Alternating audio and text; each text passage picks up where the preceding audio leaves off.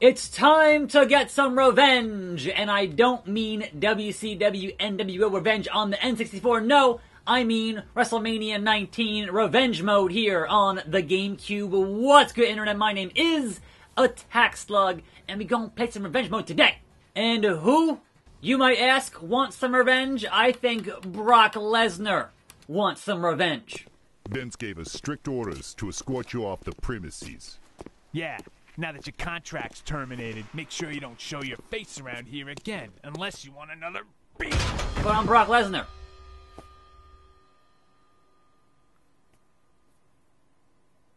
Follow me. Do I have see to? revenge in your eyes. Maybe we can help each other out. See, I can offer you a chance to get back at the very man who ruined your career. I devised a plan to hit him where he will feel it the most. WrestleMania 19. Yeah. And if WrestleMania doesn't take place, then Vince will be ruined forever. Are we on the same page? Good. There are several missions you need to carry out. Each one will deliver a devastating blow to Vince's WrestleMania plans. You will be compensated with cash for each objective you complete. This contract will guarantee your payments. And we all know Brock Lesnar likes money. So I'm going to start in the shopping mall, because I think if you told me that Brock Lesnar attacked mall security, I would believe you. That sounds like a thing he would do. Anyhow, welcome to a fine Sunday here on the channel, on the show. I honestly don't have any real plans for this week. I am taking off a day off tomorrow. And look at Brock looking all super jacked. Good God almighty. Look at that boy. Look at that boy. Oh, crap. Here we go. Here we go. This mall security is not having it. I'm like, look, if you're mall security and there's Brock Lesnar, you run away. You go in the other direction. It's Brock Lesnar, man. Come on now. Come on. Anyhow, we are here. There are things to discuss I have not discussed on this channel yet, like the draft on SmackDown. Knockout. Busted him open. Brock's a beast. Brock's a beast. He bounce around now, yeah. Doing that bouncer boy. Doing that bouncer boy. Okay, tell me who next. Tell me, oh, a clothesline from a security guy? Sure, I believe that. I believe that. Yeah, so the draft was terrible. And for a couple of reasons. Number one, if you were on the internet on Friday night, and you happened to see the article on WWE.com that went up on, like, Thursday, they 100% spoiled the order of the draft for, I guess, 98% of that. They eventually changed it up a little bit, but most of that draft was spoiled because they're idiots, and it was the exact same order. F5! F5! On mall security. Boom. Hilarious. Hilarious. So yeah, they totally botched that, and it was and so if you look at that list, right, and you were like, man, but is he not dead yet? Are you not dead yet? Come on now. Toss you around. There's a broom here somewhere. There is an object to pick up here. I think it's X to pick things up. Pick it up, Brock.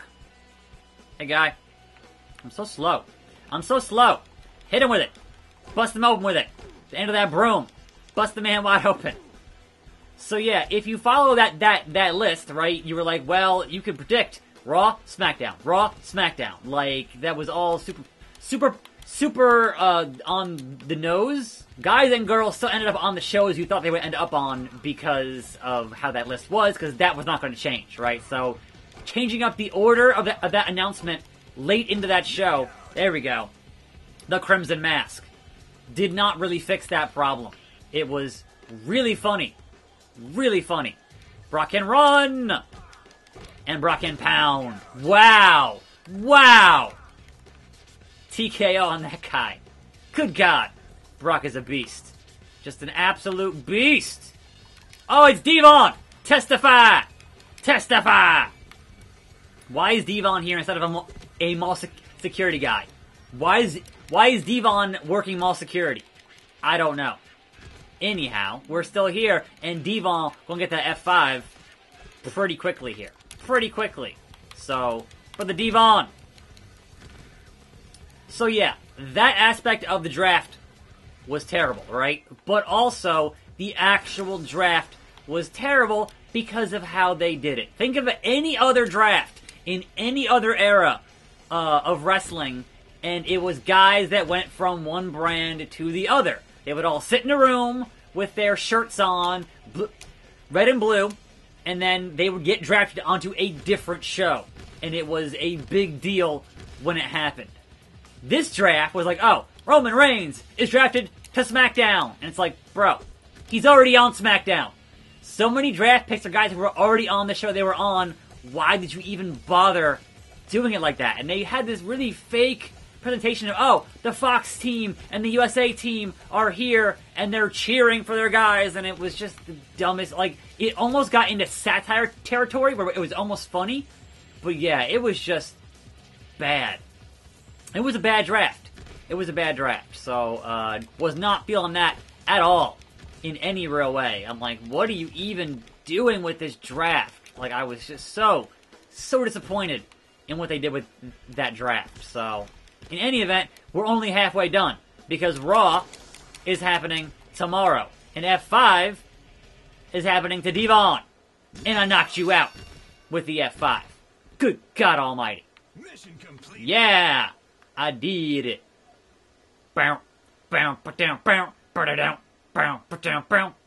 It's Brocktober after all. Ugh, that's a scary face. Don't, chill, Brock, chill. I had you win. Relax. Okay, now we'll go to the construction site and murder some workers, I guess. Brock here about to construct some things. So yeah, the overall draft was just trash, right? Did not like it at all. Was not feeling it at all. And I'm not looking forward to Raw, because it's going to be more of that, and that was just not what I wanted from a draft. You want to have guys change brands for a draft, not announce guys and girls to be like, oh, they're on the same brand, but they got drafted to Fox or USA, and I'm like, yeah, but who cares? Like, they're already there. I do not care in the least. So, oh, no, reverse, Brock, reverse! Right trigger. It's going to be on Y, or on triangle, for 2K20. That's a whole thing, but whatever, man. Whatever. So, I should be X to pick him up, and then A and Y to Irish Whip. And I keep holding it for too long and doing that. It is just simply A and Y to Irish Whip. Now then, what else happened on that episode of SmackDown for the draft? That is the topic of discussion here, and that is Bayley does the full-on heel turn. That was a head stop on the face. Good God. Get out of here! So, full-on Bayley heel turn. She murdered the Bayley buddies, which was great. She cut her hair, which was the first indication of, oh, she's doing the full-on heel turn. Good God. If she has a haircut, like, that's always an indication of either a face or heel turn when you change up your look to that amount of effect, especially when so much of her gimmick is doing the whole thing with the scrunchie and, you know, tightening the scrunchie. That's a big part of her gimmick, and it's gone now with this short bob haircut. So, kudos on that. Just going all in on heel Bayley. Like, granted, I did like having... Oh, crap. Oh, no! No, Brock, no! No, Brock, no! Don't you do it! Don't you do it! I'm Brock Lesnar! You can't do this to me! Haha! Boot to face. So, what do you... No, Brock! He's just showing off now, folks. He's just showing off. Woo! Stomp you till you die. And, like, literally murdering the man. But it's okay, because you're Brock Lesnar, so what else is new? Right? So, yeah, I do like having heels who think they're faces. I think that's always funny to me, like a Kurt Angle or a mid-90s Bob Backlund. I do enjoy that. But, sure, you want to have full-on heel Bayley, man, go for it. She is your new women's champion, beating Charlotte. And that, to me, just says, man, they really want to get Charlotte to that 16 times when Ric Flair is still here with us.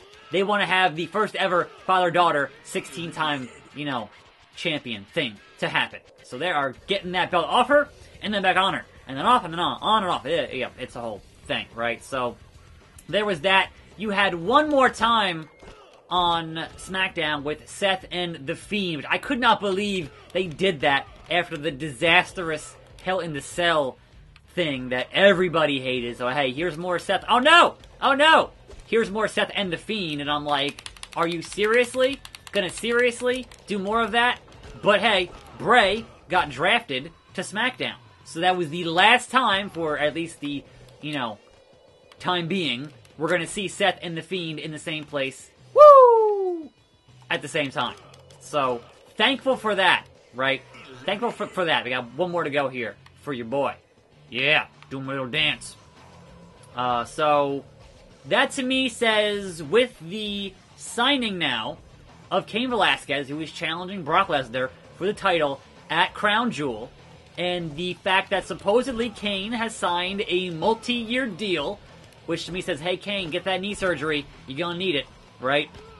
That to me says Roman is not getting anywhere near the title anytime soon. And if that is the case, then who, now that Roman is done with Rowan and Harper, who does he feud with? I think Bray Wyatt and The Fiend, and especially since The Fiend interrupted Seth and Roman there on that show, makes all the sense in the world. So we're going to see Roman Reigns, Bray Wyatt, one more time, I think, on SmackDown here. Whoa! All the way up! Didn't mean to do that, but hey, it happened. I think that makes sense for Roman's feud on SmackDown. Just all the way, man. You're gone. You're done. Enjoy. And after all that hard work, Lesnar will enjoy a delicious Jimmy John's sandwich. Alright, we also got a parking lot here. Latest SmackDown on their vehicles and slow down the trucking crew. Destroy the cars in Vince's parking lot. I can do that. I can do that. Honestly, I was originally going to use Chris Jericho in this mode for this video, but then it was like, oh wait, his finisher is not an impact finisher. I need an impact finisher. Like, his finisher is the Walls of Jericho, right? This game was before the Code Breaker, so that's a problem. That's a problem. Anyhow, on the car. No, on the car, fool. You fool. Fly, you fool. With the WWE jacket on. Right, so yeah, we got Cain Velasquez supposedly signing a multi-year deal, and that's fine for what it is. Like, more part-time guys who used to work at UFC. Alright, sure. They supposedly signed, climb the car, Brock. I know you can do it. They supposedly signed Ronda Rousey to a multi-year deal. Where has she been? Right? Where has she been? I can just do this. I can just do this. Yeah, there we go. Brick in the car, dan, dan. Good times. This is some Street Fighter shit going on right now. I tell you what. Anyhow, this week's AEW After Dark is going to have Taz on commentary. So I guess look forward to that in Philly, which, that all makes a lot of sense to me. Good stuff there.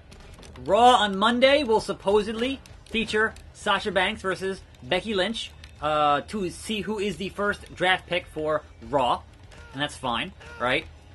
But I'm just kind of curious, since Sasha was supposedly injured, and what they're going to do there with that. Can I climb this car? Yeah, alright.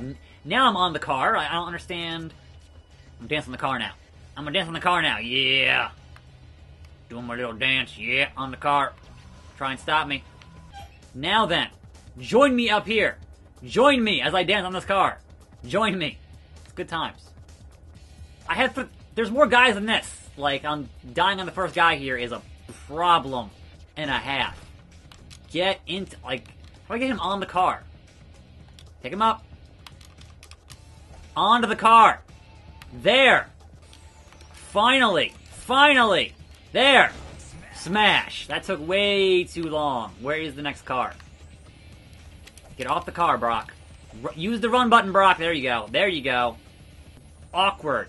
I guess is the way to say this. This game is awkward. Choke him out. Alright, I'm going to F5 you onto this car, bro. You're getting F5 onto this car. It's going to happen.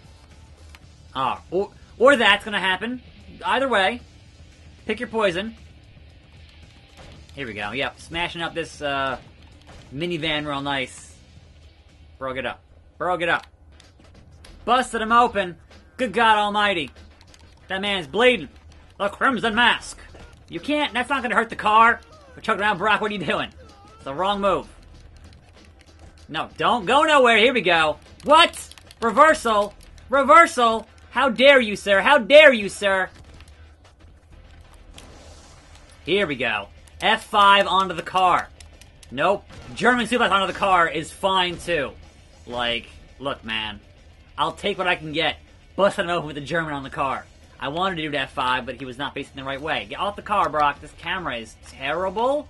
Like, legitimately terrible. Let's go find another car to smash. That's not super high. 3 minutes. Did someone say 3 minutes? Oh, here we go. Yes. No, drop him, Brock. I got places to go. I got places to be. Here we go. Here we go. All right. Drop. Drop. Okay. This car is good. This guy should just follow me down here, and we'll be okay. Again, this camera is... No! Bro. It's not what I wanted to happen. Get on this car. Get on this car.